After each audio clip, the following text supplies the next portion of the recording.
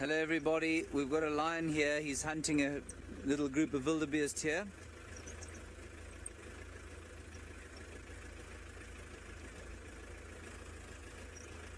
We're just going to go live to Facebook, everyone.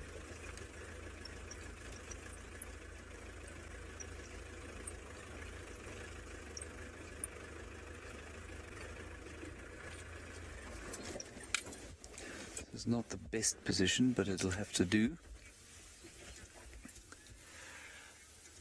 We're just trying to see what's going on here. You can see that wildebeest in front can see the lion. Ideally, we'd want to be round the other side of them. They're coming towards him. What is going on here? I wonder if we're not in the middle of an ambush.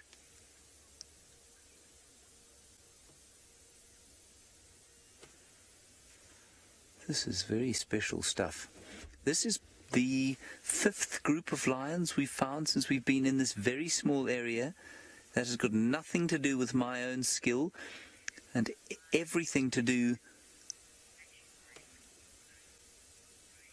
Oh, yeah, we can see a lion. Hello, good morning, everyone. For those who've just joined us on Facebook, we've got a male lion here engaged in a hunt. We think he's hunting. Those wildebeest are certainly convinced he's hunting. They're running away, but they keep turning to face him. And quite what he's doing, I'm not sure. This area seems to be so full of lions at the moment. There are 2 females behind us. Well, I think we saw him and 3 others yesterday. And he looks like he could eat. Now, we're coming to you live from the Masai Mara. Dawn broke about an hour ago. And we've followed 2 prides since the break of the dawn. Let's just move forward a bit and see if he doesn't get on with an actual hunt here. I think he might just sort of slowly harass those wildebeest until one of them turns to face him, and then he'll have a go at it. But he's definitely after something. Let's keep following him.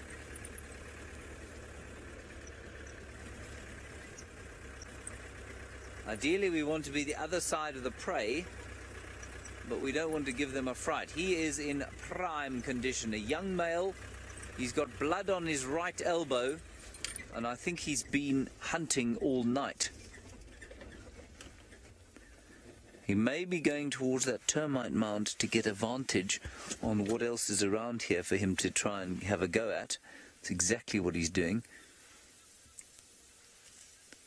Let's just keep an eye out here. The plains around us are covered in wildebeest.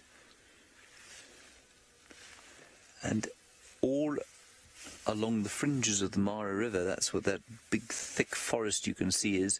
All along there, there'll be small bits and pieces in and about the forest.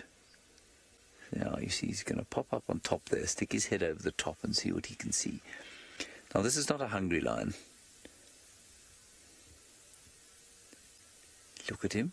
Look how clever he is. See how he sticks his head up to the top, flattens his ears?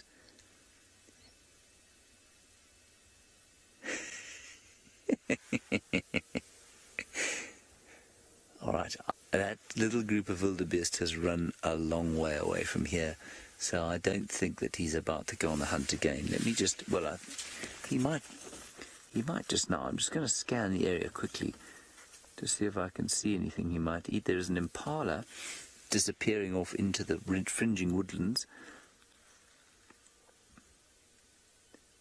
But I think he's after something bigger than that. Unfortunately, I can see the wildebeest too. If you look straight over the top of my head, Dave, you'll just see a line of them. Yeah, if you just scan to the right from there, you'll see them.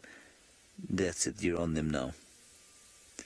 There they are, waiting. Fascinating stuff. Now, ordinarily, I tell you what, at this time of the year, I would have said there was no chance at all that this was going to result in some kind of a successful hunt for this lion, but that is not the case here. During the migration season, the rules go out the window. Cats hunt when they aren't hungry. The wildebeest react in ways that are, well, I would describe them as a panicked gormlessness some of the time. So this could easily result in some kind of successful hunt. I think we must give it another minute and a half or so before we decide whether or not we should keep broadcasting to Facebook